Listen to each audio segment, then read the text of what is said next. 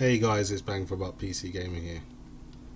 I'm going to demonstrate what happens when you pair a high-end graphics card like the GTX 980 Ti with a mid-range CPU like the AMD FX 6300.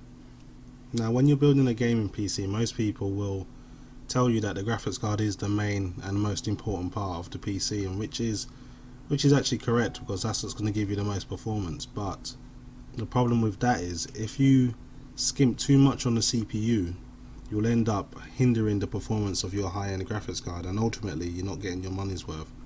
So what I'm going to do, I'm going to demonstrate what happens when you pair the Nvidia GTX 980 Ti with a capable Intel i7 3770, and I'm going to pair the same GPU with the AMD FX 6300. Now we'll note both both CPUs will be running at stock, as well as the GPU, and we can observe just how much of a difference in performance they are between the two CPUs. So I'm going to start off by showing you the settings of both systems. So I'm going to start off with the AMD FX 6300. This one's running at stock. It can boost all the way up to 4.1 GHz.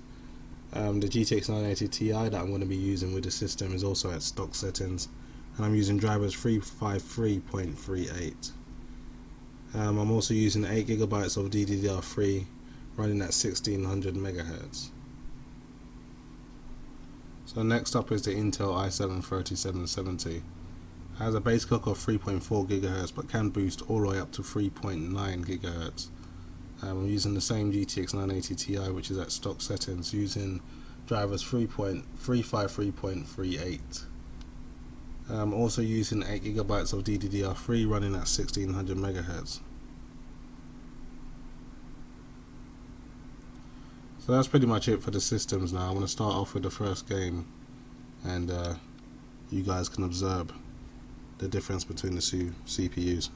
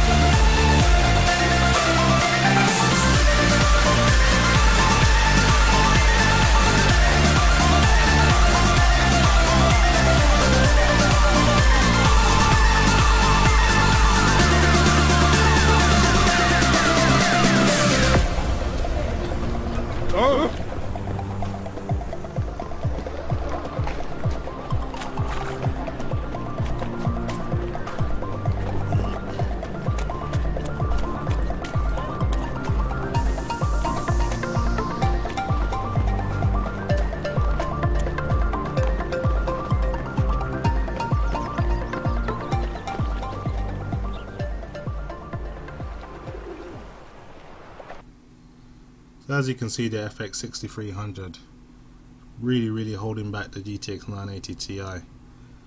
And this is just an example what can happen if you spend too much on your graphics card and not enough on your CPU.